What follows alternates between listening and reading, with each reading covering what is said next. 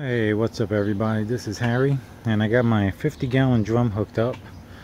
I did a test earlier and I had a lot of air leaking from the seal here, which prevented this from working good. Now I have water filled up to here. The first time I tested it, the water was filled up to this line. Now that I have more water, it's more weight, and my air pressure wasn't strong enough to push it down with the air leak that I had here. So what I did was under here I wrapped electrical tape around it a few times, and when I closed it, it had a much better seal. So now I have my hose here. It's going out, it's going there, it goes up, and so I'm going to turn on the air pressure here and we'll watch it.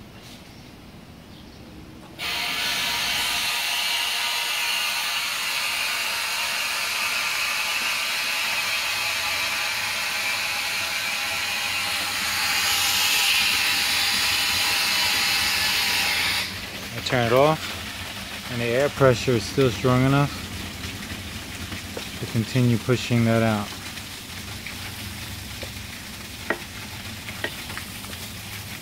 So I knew, okay, the top here is popping up. I need to move my straps over. This is from that air pressure. I need to move them over and tighten them up even more.